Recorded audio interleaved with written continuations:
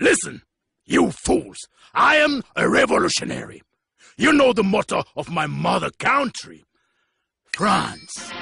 Liberté, égalité, fraternité. I am an egalitarian. If I were not an egalitarian, I would not be among you dregs, you scum, you residue de bidet, but I am an egalitarian. Strictly between you and me, Idi Amin Dada is an ape. You know, he apes me. I appear in a uniform, an official uniform, understand? Amin sees me, and straight away he orders a duplicate.